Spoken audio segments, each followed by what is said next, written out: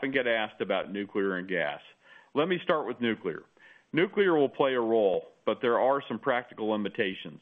Remember, on a national level, we expect we're going to need to add 900 gigawatts of new generation to the grid by 2040. There are only a few nuclear plants that can be recommissioned in an economic way. We are currently evaluating the recommissioning of our Duane Arnold nuclear plant in Iowa as one example. But even with a 100% success rate on those recommissionings, we would still only meet less than 1% of that demand.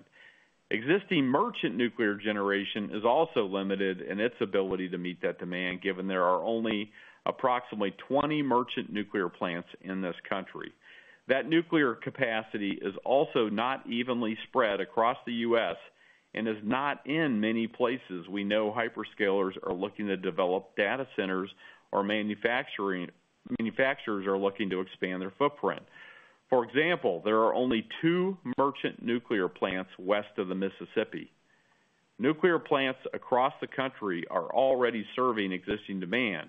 So even if they are contracted by specific customers, new resources need to be built to meet new demand. And alternatives such as new utility-scale nuclear and SMRs are unproven, expensive, and again, not expected to be commercially viable at scale until the latter part of the next decade.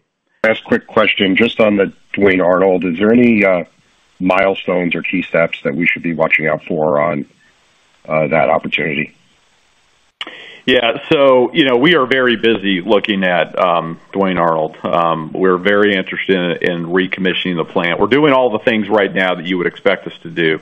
We're doing all the assessments, which includes engineering assessments, includes working with the NRC, it includes working with local stakeholders.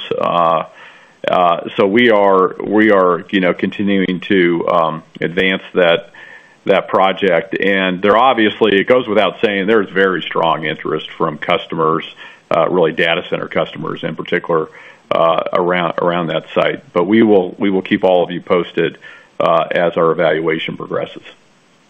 Morning. Just on Steve's question on Duane Arnold, I guess, John, any sort of sense on the cost to restart that plant and other structural items we should be thinking about as you approach a decision? And ultimately, if you strike a contract with a counterparty, is this an asset you'd want to own over the long term, or could that be a monetization opportunity as we're thinking about your kind of ongoing balance sheet needs? Thanks.